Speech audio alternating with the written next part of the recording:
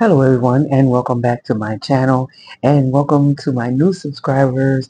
I am so grateful for you all and my long-term subscribers. I appreciate you so much. Today we're going to work on making a cowl, and I was supposed to do this a very long time ago. I made a short for it and completely forgot about it. So we're going to work on that today. I have not forgotten about our crochet for a weekend. So I'm going to use a 6mm hook, and I'm going to use my Berry Red yarn here that I got from Joann. And as always, all the tools will be in the description box below. So we're going to start off with our slip knot, and if you are a beginner and you don't know how to make the basic stitches of crochet, I do have an absolute beginner's tutorial that you can check that out. So I have my yarn double because I want this to be nice and thick. You don't have to use a double yarn if you don't want to. You can use one strand and use a 5mm hook. So let's start with our slip knot. And I'm going to make a chain of 71. You do not have to make it this big, but I want mine to droop a little bit in the front.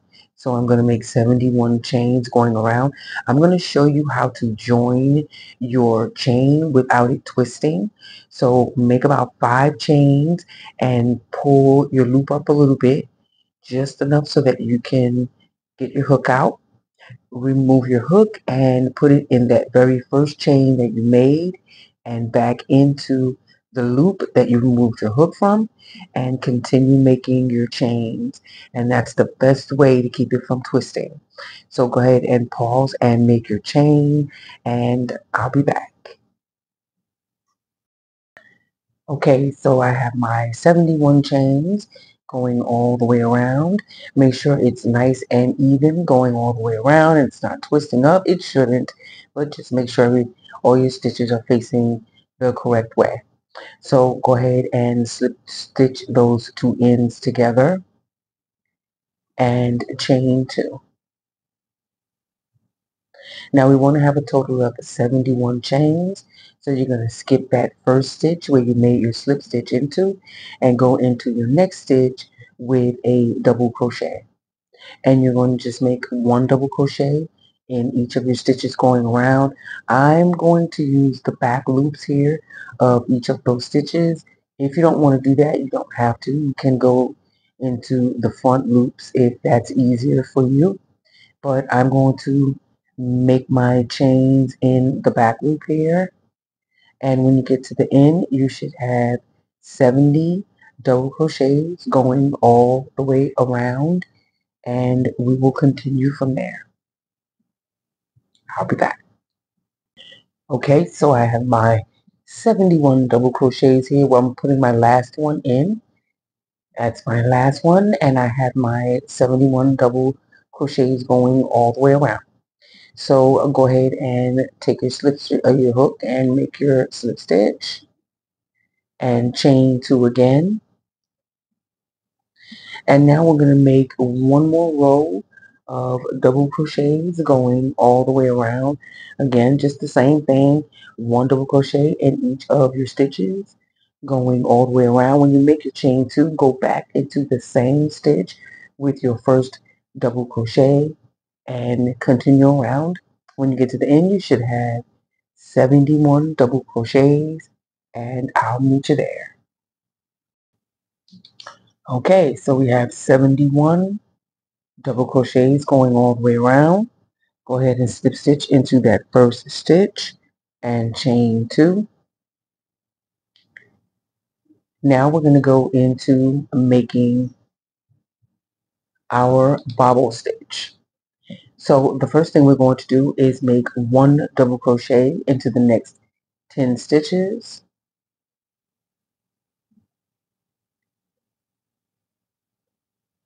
When you get to your 11th stitch, you're going to make a bobble stitch.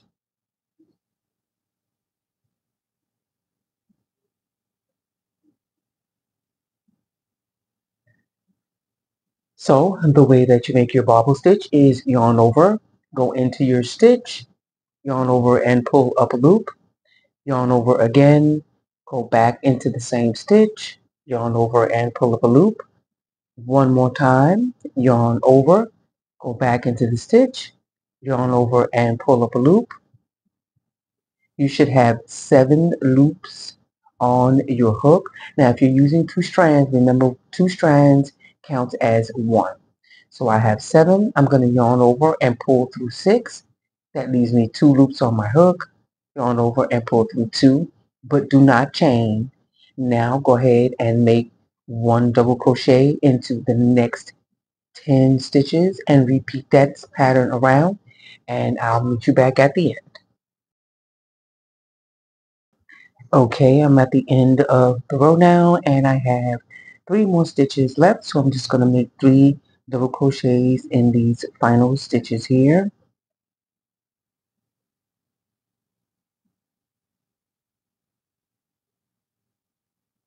Now we're moving on to the next row, which is row 4. Go ahead and slip stitch into your first stitch and then chain 2. Now we're going to make 2 more rows of double crochets. Row 4 and 5 will be rows of double crochet. When you're done, you should have 70 double crochet at the end of the row. So I'm not going to do this on camera. When I come back, I will have rows 4 and 5 done. Go ahead and pause the video and make your rows, and I'll be back. Okay, so now I have rows 4 and 5 done. Nothing but double crochets. Go ahead and slip stitch and chain 2. Now we're going to go on into our next pattern, which is our front post and back, and just our front post double crochets. So in your first stitch, you're going to make 1 double crochet. In your next stitch, make a front post double crochet, yarn over, go into the stitch and come out the other side, yarn over, pull up a loop, and make your double crochet. That is your front post double crochet. So you're making a front post double crochet in every other stitch. So once you've made your front post double crochet, in your next stitch, you'll just make a regular double crochet. And this alternate back and forth. You should still have 70 double crochets. Well, you'll have 35 double crochets and 35 front post double crochets. So I'm going to make these all the way around, and I'm going to meet you when I get back to the beginning, close to the beginning, that is. So pause your work and I'll be back. Okay, so your last stitch should be a front post double crochet. Go ahead and slip stitch into that first stitch and chain 2. Now we're going to do another row of front post double crochets. We're going to do 2 more rows of your front post double crochet. So just like you did before, you're going to start off with your first stitch will be a regular double crochet, and then your next stitch will be a front post double crochet. So you're going to do this for round 7 and 8, and again you should have 35 double crochets and 35 front post double crochets. Go ahead and pause your work and pause the video on me, and I'll be back. Okay, so I'm at the end of the row, and again your last stitch should be a front post double crochet. Now slip stitch again into that first stitch and chain 2. So now we're going to go into another row of bobble stitches, where we're going to go into another row of our double crochets first. I want to lay down a foundation for that. So in each of your stitches, make a double crochet going all the way around. You're going to make 2 rows of these double crochets. I'm not going to make a row, come back, make another row. I'm not going to do that. So make another 2 rows of double crochets, and then we're going to go back into the bobble stitch. Everything's lining up good. Just keep going around, making your double crochets into each of those stitches, and you should be back to nothing but 70 double crochets going all the way around. Do this again for 2 more rows, and we'll go back into our bobble stitch for the next row. I'll be back. Okay, so I'm back, and we have our additional rows of double crochets going around. We're back to the 7 double crochet, 70 double crochets. Go ahead and slip stitch and chain 2. Now we're going to go into our bobble stitch, but instead of making 10 double crochets going around, we're going to make 5, and then in your 6th stitch you will make your bobble stitch. So this is double crochet 2, this is 3, 4, 5, and now in this 6th stitch I'm going to go ahead and make my bobble stitch. Remember, you yarn over, go into the next stitch, yarn over and pull up your loop, yarn over again, go back into that stitch, yarn over and pull up a loop. One more time, yarn over, go back again, yarn over and pull up a loop, yarn over and pull through 6, leaving you with 2, yarn over, pull through 2. Do not chain. So now do another 5 double crochets going across. Now you don't have to do this if you don't want to. You can make them further apart, make them spaced further apart if you want to. This is just how I'm going to do that, but you can do the pattern however you want to when you get to these bobble stitches. So I'm going to make my 5 and then go into my 6th stitch with another bobble stitch. When I'm making the bobble stitch, you're going to go into that same loop 3 times. That's going to ensure that you have those 7 loops on your hook. Go ahead and yarn over, pull through all 6, yarn over and pull through those last 2 loops on the hook, and just repeat this going all the way around. So I'm going to keep making these stitches and my bobble stitches, and I will meet you back at the beginning of the row. Remember, after you make your bobble stitch, you make 5 double crochets, 1 double crochet going across, and then make your bobble stitch. I'll be back. Okay, so I am getting closer to the end of the row. I think I've made my 5 double crochets, and I'm about to do another bobble stitch here. So again, yarn over, pull up your loop, go in, 3 loops onto the hook. The loop that when you yarn over, that counts as a loop as well. So now you have 4. When you yarn over and pull up that loop, that gives you 5 loops on the hook. Remember, the 2 count as a 1. 2 strands count as 1. And you have 5 loops there. And your final yarn over, that's your loop number 6. Go into the stitch, yarn over, pull up a loop, that's loop number 7. Now yarn over, go through all 6 of those loops. You have 2 left, yarn over and pull through 2.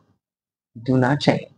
So now just keep going to the end with the rest of these double crochets, and when you get there you should have 5 double crochets. That's 1, 2, 3, 4, and 5. So once you've made your last double crochet, go ahead and slip stitch into the first stitch and chain 2. Now we're going into another row of bobble stitches, except we're going to come over a little bit further than we did in the previous row. So we're going to bypass that first bobble stitch. So I think I did 10 chains. It's 1, 2, not 10 chains, double crochets, 3, 4, 5, and go right into that stitch of that bobble stitch. 6, 7, 8, 9, and 10. I think it was the 10th stitch, yeah. So I did 9 double crochets, and then I did my bobble stitch in the 10th stitch. So make your bobble stitch, pull through 6, yarn over and pull through 2, and then continue on again and make another 10 double crochets going around, and then your bobble stitch.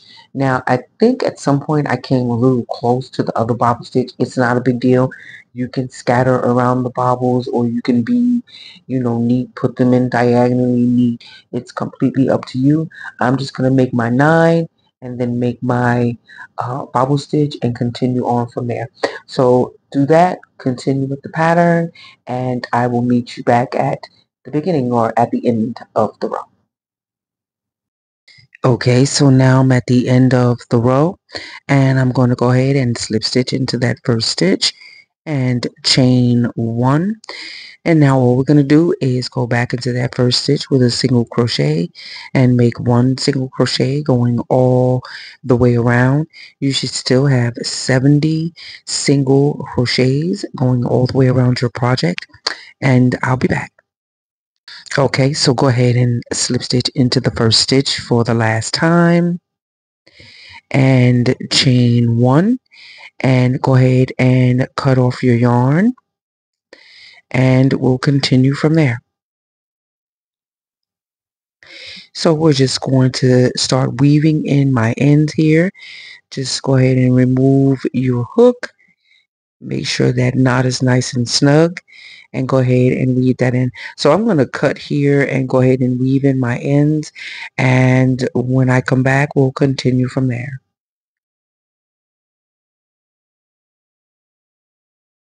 Okay, so I have everything weaved in. I'm just cutting off my yarn, making sure I have all of my ends weaved in. So as you can see, this is the beginning of our work here. Not too bad. It's not too ugly with that chain there. I think it looks really good. So let's continue on with that right here. So now I'm just going to show you what she looks like on the mannequin. There's your front post double crochets and your bobble stitches. So let me show you what that looks like. Be back. Okay, so here she is on the mannequin. As I said in that front portion, you don't have to have it drooping so far. You can do 60 double crochet or 60 chains or 50 chains, but you do want to make sure that it at least fits over your head. I just like the fact that it droops here. I like for mine to be a little droopy in the front. This is the back. As you can see, all of those front post double crochets and the bobble stitches up at the front. So it came out really well. Again, guys, you don't have to use double yarn. You can use a thick yarn. You can use one strand. That is completely up to you. That's what I love about this pattern. It is adjustable to your liking. And then if you get a little chilly, you can always fold that in the front, or add a button or maybe even a brooch there to keep you even more warm. But it came out so well. I really love this berry red yarn, this yarn that I got from Joann's. It's so soft and it works really well. It works up really well. No snagging or anything like that. It looks great whether you're using one strand or 2. So I want to thank you for watching this tutorial. Please don't forget to like and subscribe and follow me on Facebook and Instagram at KFTie Handmade Crochet. I will see you in the next video. See you next time. Bye bye.